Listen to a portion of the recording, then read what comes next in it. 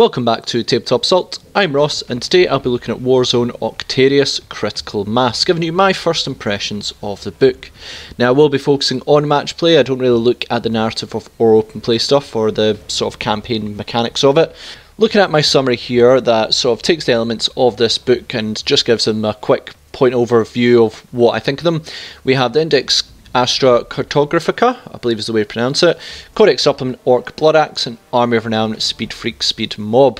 So starting with the Astra Cartographica, this is sort of part of the Agents of the Imperium, which is actually part of their rule, and honestly I think it's really annoying that we're getting these spread out between different books. This should all be in one book. You know, you should have your Inquisitors, you should have your Rogue Traders here, you should have your Assassins, all in one book. And believe it or not, in 7th edition, there was one such book, and it was good, called, I think, Agents of the Imperium. And it included Death Watch as well, because they didn't have a codex then, I think, as well, maybe some few other things. Point being is that maybe there should just be a book dedicated to the sort of Agents of Imperium, ones that can go into Imperium armies and help them out. That would be really useful. Just keep them in one place. So I've given them a low score for that one, plus I don't really see many people using the Rogue Traders, but gives them rules and that's okay, I guess. Codex Supplement, Orc Blood Axes, I gave it a 3 out of 10. It's 3 pages long. Additional rules for Blood Axes, and these come with the 3 Warlord traits, 3 relics and 8 stratagems. So ultimately I give this a bit low because I don't like how these supplements are, you know, you're only getting one supplement per force. And we saw with like the Cult of Strife for Drukhari, there was a bit of favouritism with the rules spread over, which made them a little bit more better than the other cults because they have far more resources. If you're going to do supplements, I believe that you should really be more down the Chaos Space Marine route, which is each of their sort of forces got an even amount of supplements and different playstyles, and it worked really, really well, from Iron Warriors to Night Lords. The Night Lords I think was okay, but Iron Warriors one was really good. When you just do one, it doesn't work out well. And the other thing I didn't like, which is not the case in this one, is Adeptus Mechanicus had, I believe, their supplement in one book and then their Regiment Renown in another. That is not the case here, so I'm a little bit happier with that they are keeping the supplement and the Regiment Renown in one book for orcs, and for all intents and purposes this is kind of an orc book. We also have the Army of Renown, Speed Freak, Speed Mob, and I gave that a 7 out of 10, which is quite a high one. It's only 3 pages long, and the Adrenaline Junkies kind of fixes Evil Sun's culture rule in a way. I know that was a big problem just with the way that DACA rule worked. If it ain't Speed Freak, Wagon or Aircraft, you're not using it in this force. And it does have 2 vehicle custom jobs, 1 Warlord trait and 6 stratagems. And lastly, I will look at the looted vehicles, but you're not getting them in match play. So ultimately, how I feel with this one, I'm not happy with this book, so I've said that for a while now. I think if we're going to do them this way, maybe you should just have narrative books, which is designed for narrative and open play, and then maybe match should just be concentrated on matched play. Maybe some people might disagree with that approach, but ultimately when it comes to these supplements and things, I prefer to go down the Chaos Space Marine route on how they sort of handled expanding their forces. But maybe I'll do that in my summary later. Either way, this is sort of my TLDR of the rules you get in this. Now I'm going to go into them in a little bit further detail. Starting off with the Index Astra Cartographer. Now, I'm not really going to write much about this one. In other ones you will see I've wrote rather than just put pictures of the rules. Reason to put pictures of the rules is that there's not much to say in this one. Simply put, that if you're playing Imperium Force and you fancy having these guys, go for it. But I don't think they're going to add much, if anything, to your force. If anything, it might just be using up resources, which is not ideal. But it gives you a different way to play. There might be something I'm missing that you go, wow, this really adds something to Imperium forces. Now, the other thing I would say is that they don't hinder you either, because you still get your Legion traits, etc. But I do think that overall, they're not adding much to the force. I would say that I'm going to basically double down on my position that I think when it comes to these Agents of the Imperium, it's nice to have them, and certainly in the Assassin's case they are actually quite useful, and sometimes Inquisitors as well. Rogue Traders seems to be, well, we've got that box set and we don't quite know how to pursue these into further uses in the game. Maybe they're quite good for narrative, you know, you could use them for restocking supplies or something, I don't know. But I do think that it would have been a much better idea to have all these, you know, supplementary characters and units for Imperium forces in one book. How they did it in the Agents of the Imperium was very good. I've still actually got that book somewhere, along with the Legions of Chaos one as well, which was awesome as well. Those were two real good books that came out at the end of 7th edition. I think they need to maybe think about, if they ever do this again, get all these agents and everything into one book. It'd be very helpful. Either way, I think we're probably going to see an Assassins version of this come out in one of these future books. I wouldn't be surprised if it's probably the next one. We will have the Assassin side of it because we've had Inquisitors, we've now had these Rogue Traders, and it will probably be Assassins down the line next. Looking at the Blood Axes supplement, we have their Warlord traits, which is extra cunning, once per battle round. When you use strategic ploy stratagem, if your Warlord is on the battlefield, reduce the cost by 1. Note future uses are normal amount. I assume they mean per battle round, because it's a once per battle round use, so if future uses, then obviously if it's a different battle round, it should keep reducing one time, but if you use it again in that same battle round, it's the normal cost. Either way, I think that could be good. There's a few interesting strategic ploy stratagems. I think it's not bad. If you are going to plan to use them, for instance like the Gretchen Shield all the time, yeah, that might be quite useful. Counter Tactics, which is an aura, friendly Blood Axe core units within 6 inches of this warlord can heroically intervene. Could be quite useful just to guarantee your orcs just keep on moving, which is quite nice. Then we have Duck and Kova. At the start of your opponent's Shun phase, if this warlord is wholly in an area terrain feature, select one friendly Blood Axe Boys or Blood Axe Commandos unit wholly within the terrain feature. Until the end of the phase, that unit cannot be targeted unless the unit is within 12 inches of the terrain feature. I can see uses for that one. Obviously mitigating your opponent being able to fire is very, very useful, but ultimately when it comes to your boys and your commandos, they're probably going to be a little bit more forward field. If your opponent wants to target them, they could probably just get within the 12 inches part. But equally, if your opponent doesn't manage to take them out, then it could be quite damaging for them if then the boys come out of the terrain and begin to chop them apart. So I can see uses for that one. We also have the Relics, which is straight shooter, replace custom shooter, range 24 inches, DACA 1410, strength 5, AP minus 1 damage, ignores lookout sir, and any unmodified wound roll of 6, also inflicts a mortal wound on top of normal damage.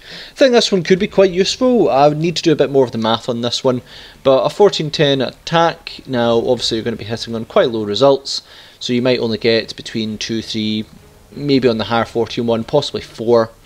Now I don't think the math works out on that one. I think it's usually looking at about 2 or 3 hits, and then you're ignoring lookout sir, you might get a few 6s to wound, 1, 2 if you're lucky, and then an extra wound on top of it. So you're looking at maybe possibly 2, 3 wounds if you're lucky on an opponent. But that ignoring lookout sir could be useful, and it's a lot of DACA on that. So interesting side of that one. Obviously if they were more accurate, this would be a phenomenal weapon, but we are looking at orcs and accuracy is not their thing. We have Fight Detector. At the end of the opponent's reinforcement step, if an enemy sets up within 12 inches from the bearer, select one Blood Axe core unit from your army, not in engagement range of an enemy, and 6 inches of the bearer. That unit can charge at the enemy with +2. Now that's going to be a very nice relic to have. Being able to, as soon as your opponent sort of comes in the reinforcement and you bound at them, they're probably going to deploy 9 inches away from you, but you're going to basically get a 7-inch charge. That could be deadly. That could be very, very nice. I'm intrigued. I don't think many people... There's a few people who obviously want to charge orcs to try and bring them down, get the drop on them, but this could give you the drop on them and could be quite nice. Something for your opponent to really think about if maybe part of the strategy is to get the drop on you and you take them out first. Obviously you'd fight first in the fight phase because you made the charge. It could really stifle their plans, so interesting one, that one. I really like it. Noise Box, which is an aura, 6 inch, enemy suffers -1 leadership, or -3 if the bearer has slain a character, also with -1 combat attrition. Bit of a leadership bomb in that one. Yeah, it's fine. I mean, I'm not the biggest fan of leadership bombs in general, especially in the past edition in this one. So if I'd say anything, Fight Detector is the one that is most intriguing. On to some of the stratagems, we have Youngbloods, which is 1/2 command points. Using the fight phase, when Stormboys select to fight, add 1 to strength to the models. If they're 10 or less, it's 1 CP, otherwise it's 2. It's going to be situational. Having +1 strength is not bad, it just depends what you're fighting. If you find anything that's toughness 4, it's going to be useful.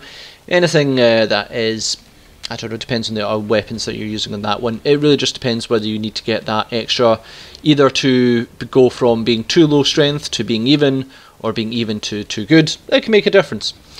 Got 'em trapped, which is 2 command points, used at the start of the fight phase. Select an enemy unit within engagement range of 2 or more Blood Axe units, excluding characters. Blood Axe units that hit on an unmodified hit roll of 6 score an additional hit. Again, if you've got weight of dice in this one, it's going to pay off a lot more. The fact that it affects 2 or more Blood Axe units, so if you've got loads of boys, it's going to make a bit of a difference in that one. Maybe when we played more Horde units, that would have been nice. I think now that Horde is less essential, then we're not going to see this one pay off as much, but it's still not bad. Is it worth 2 command points? It depends on the size of your units. Trigger Discipline, which is 1 command point / 2 command points. Used in the shooting phase, when looters shoot, select an enemy vehicle and selected looter unit can reroll hits against that vehicle. 10 or fewer models, 1 command point, otherwise 2 command points. Yeah, I think that one's okay when, you know, when you're wanting to buff up your looters. If you just want to get a lot more accuracy, yeah, you're going to get a lot of rerolls in this one. So just depends on the amount of firepower you're putting out with them. If it's looking good and you want to maximise your amount of hits, this could be an easy one to use. Surprise, which is 1 command point, used at the start of the fight phase. Select a commando's unit wholly within an area terrain feature until the end of the phase. Enemy units within engagement range of the unit never make use of rules to fight first and never count as having charged. Also, -1 to hit when targeting the commandos. Very good defensive ability for commandos. Your opponent thinks they're getting, you know, an easy run at you, just trying to charge them, take them out. This will make it a little bit more difficult for them, because then they'll have to, when it comes to activation, they'll probably have to activate them first. If it comes down to your opponent's made mass amount of charges, I believe that when it comes down to the change in this edition, that when it's protracted combats, the opponent chooses now, so technically your commandos should actually be able to attack first. Correct me if I'm wrong in that one, and then the -1 to hit on them is quite good. So if you've got commandos, I hear they're quite good to forward position and set on objectives. Yeah, I could see us getting some good use. And then lastly, Glory Boys, which is 1 command point, used in your charge phase when a Blood Axe unit makes a charge. Select 1 enemy unit that was the target of that charge. Each time a Storm Boys unit charges at elected unit, add 2 to the charge roll. For 1 command point, that could be a steal. If you've got loads of Storm Boys, and I believe that they're quite okay, they're a few points extra than average boys, but you're getting such an increase in movement that it does make them quite tempting. Adding +2 to charge roll for all your Storm Boys that do elect to charge this unit really just means that if there's a unit you want shut down and you've got a few units of, say, multiple small unit of Storm Boys, just elect for them to charge in and get an extra 2, 1 will get in, if not more. So very, very handy there as well.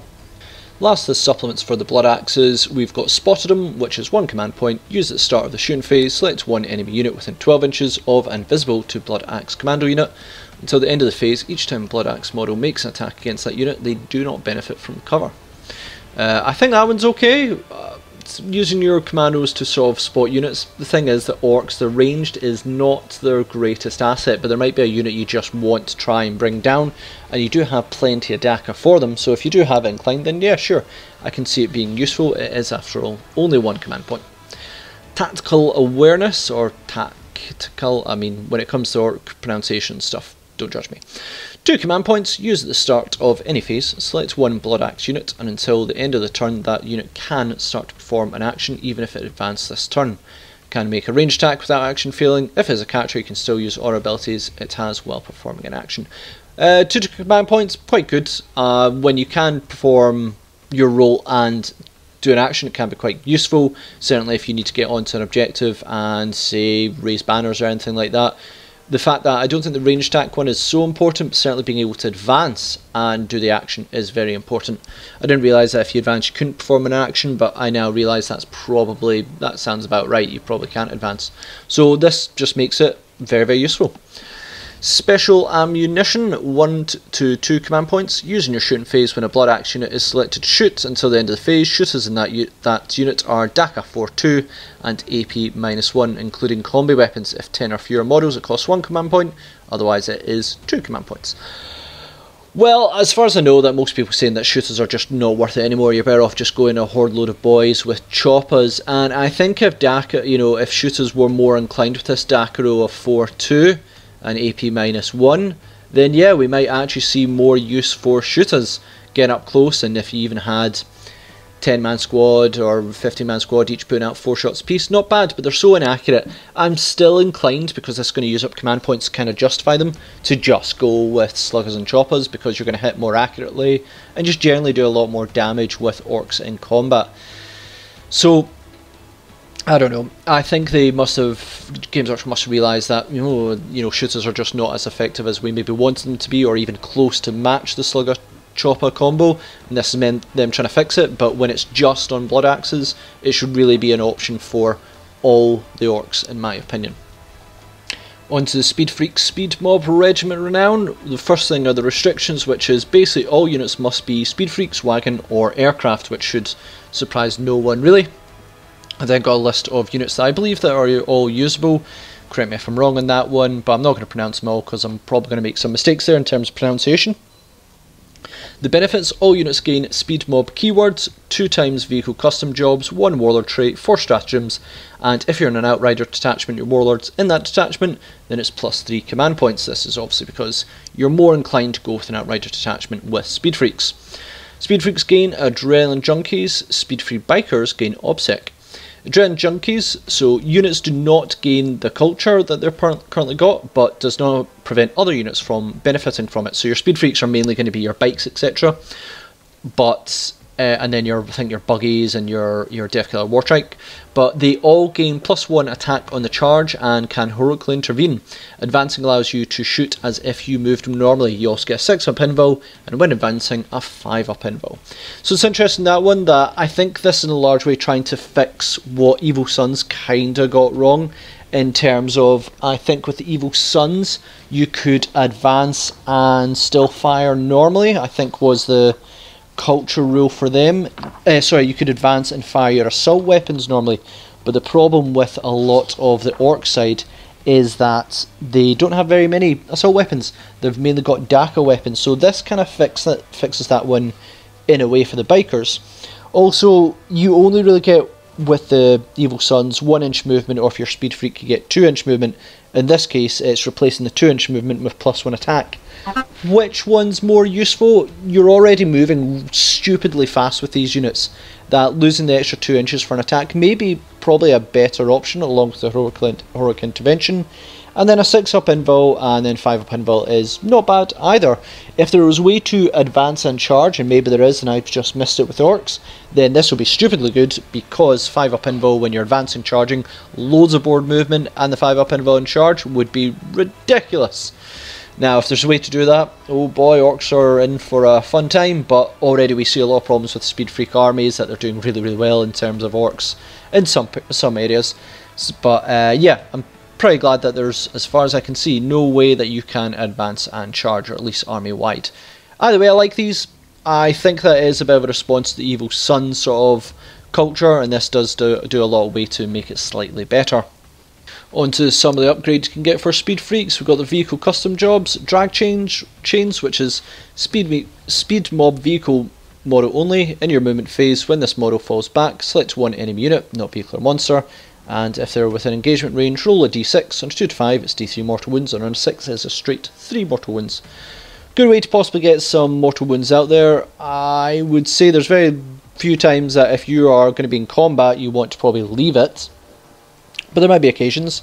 There might be a stratagem I've missed that allows you to fall back then recharge, and this might be quite useful, but overall so it's okay.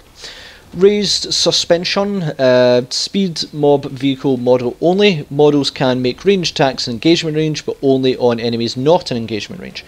So think of that just like a massive weapon on top, and they can just fire on top of it. Again, I don't think that's one of the best ones in my opinion, considering it has to be on a custom job. So there might be some options in that one, but I need to see the combinations in that. Warlord trait, Speed King. While friendly Speed Freaks units, excluding character units, is within 6 inches of Warlord, models in that unit can reroll wound rolls of 1.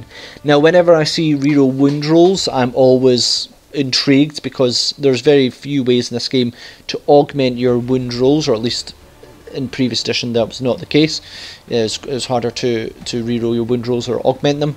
So I'm always intrigued, but I do also know that orcs also don't get so many rerolls compared to like Space Marine captains. They usually get +1 to hit, and I think with the Wartrike you don't get really any of that. But this allows you sort of an ability to get a reroll and of wounds, which is very, very interesting. So I would be very interested in that one, and in fact it says, you know, it's not with close combat, it is all wounds, means it could be unranged as well. Having, you know, your war trike go up along with a lot of boys, or, you know, not boys, bikes and then other units, could be interesting. Or you can maybe have someone sit in the back with, you know, big artillery units and fire. Don't know if that's really a speed freak way with your wagons, but always an option. Either way, I think it's actually quite a good trait. Stratagem, Blitzadaka, 1 command point, used in the shooting phase. When a speed mob unit shoots until the end of the phase, reroll hit rolls of 1 from models in the unit. If they target unit within 12 inches, custom booster blasters, reroll 1s and 2s. Again, if you've got loads of Daka, then it is going to be very, very useful just to get that reroll 1s. It really just depends on what you're firing. On other forces, this may be more useful, considering orcs don't have many accesses to rerolls as some other forces do. Then yeah, I can see the uses for it. Final stratagems for Speed Freaks is Charge, which is 2 command points. Almost disappointed they didn't put in more exclamation marks as well. Just personal opinion on that. Using the charge phase, when a war biker unit makes charge move, add 1 to strength of attacks and -1 AP. Adding that extra AP is delicious, I always like to see that. +1 strength is sometimes not useful. -1 AP is almost always useful. You know, when it's like AP -6, then it's usually not. No, there's many things that are AP -6. But, you know, there'll be situations where you need to be that 1 strength higher, and AP is always handy, so yeah, that could be very, very good. Crashing Through, which is 1 command point, using the charge phase when a Speed Freaks unit finishes a charge move.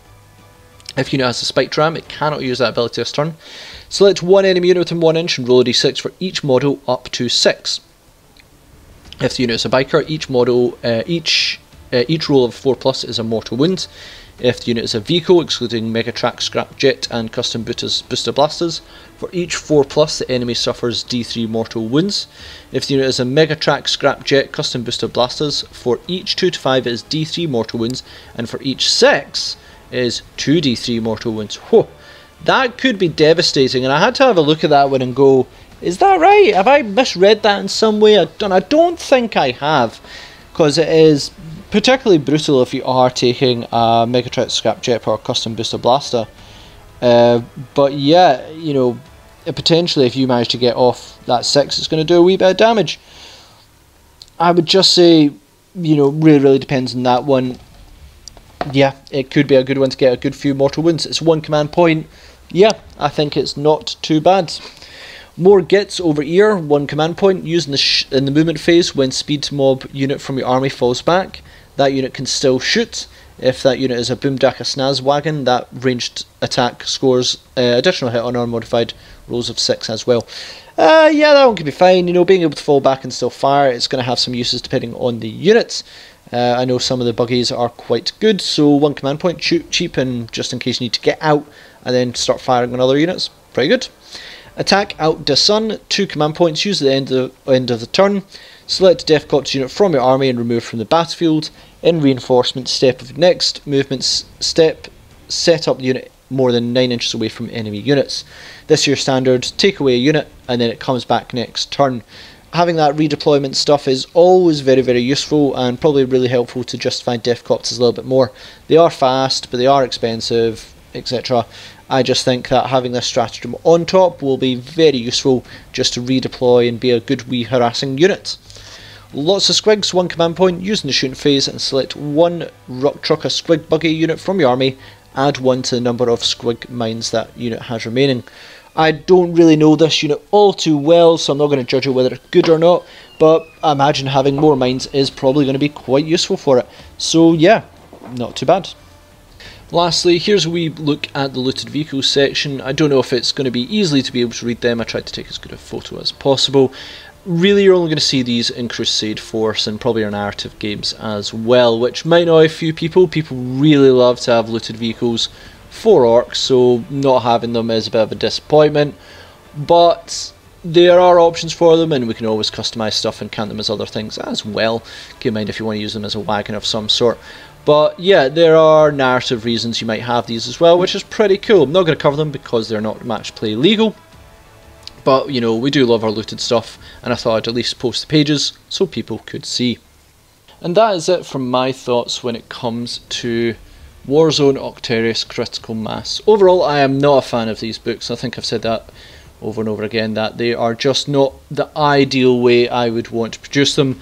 But I do want to give a bit more of a positive spin, because this is more orc orientated. If you play narrative and you're playing orcs, then yeah, this book you might actually get quite a bit of good value of it. The Index Astra Cartographica, that should really be in one book with your Inquisitors, with your Assassins, basically the extra stuff you can add to Imperium forces. One book, and it should be just them. Don't spread them out. Inquisitors have been in a book already. We've now had our Rogue Traders, but yeah, Assassins is coming next. But overall, yeah, I just wish when it came to the supplements, don't just favour one of the clans, because sometimes I give them too good rules and too good options that they become a little bit favoritism.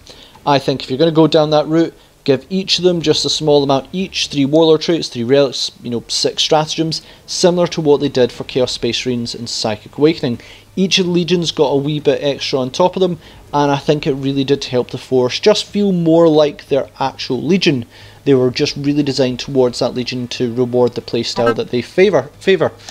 And I just think that, if they just had all the clans, each of them got 3 pages each, what would that be, an extra 20 pages, take out some of the narrative, we would probably see a lot more value for the orc players. If some of them like to play Goths, they'd have some extra stuff. If some like to play Blood Axes, they'd be here, Evil Sons, etc. And when it comes to Army Renown, I really like it. I think the Speed Freaks one does come out well. I see that Speed Freaks are doing well in general, so there's maybe a little bit of a danger they'll do too well now, but I don't know on that one. It'll really come down to what the tournament players do, and if they end up doing quite well, then we'll just have to wait and see. So, thanks again for watching. Please comment, share, like and subscribe. Big thank you to Games Workshop for giving us an early copy of this, so we can give you an honest review of what we think in it. And we'll see you on our Tabletop Assault Battle Reports.